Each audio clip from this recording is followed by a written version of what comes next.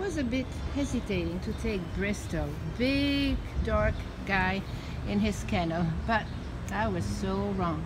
He came like a flower. He walked beautifully, does his business, meets other dog really nicely, and now he's resting in the yard because we did play a little bit. Toys! Yeah, you like toys, and he sits on command. Gonna go for it? You gonna go for it? Come on, go get that toy. Go get that toy. That's right. He likes his toy. He wags his tail. He loves to come on the lap, but he's a little bit too big for a lap, right? You're too big for a lap. He loves caresses. He loves hugs. You're so cute. You're adorable. You're friendly and loving.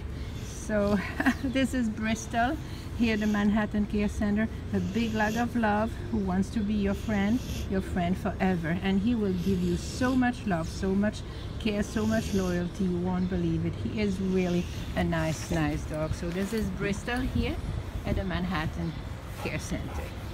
Bristol.